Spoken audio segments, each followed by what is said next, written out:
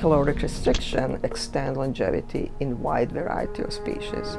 It is also beneficial because it delays incidence of cancer, cardiovascular disease, type 2 diabetes, metabolic diseases. Fruit flies are excellent model to study aging because they have relatively short lifespan of 3 months at 25 degrees, and we can age them by putting them in an incubator. We can separate males and females and put them in the tube, which have different caloric contents. One is calorically restricted diet, and the other one we call high caloric diet has 6 times more calories compared to low caloric diet. We can use population monitors to monitor activity of the flies. We have 3 rings with laser beams, and every time flies go up and down, the beams disrupted and computer mark this as a fly mobility.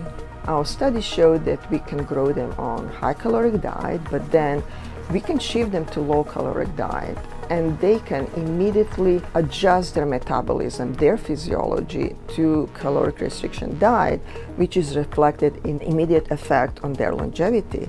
So caloric restriction can be beneficially applied in these obese flies even very late in life.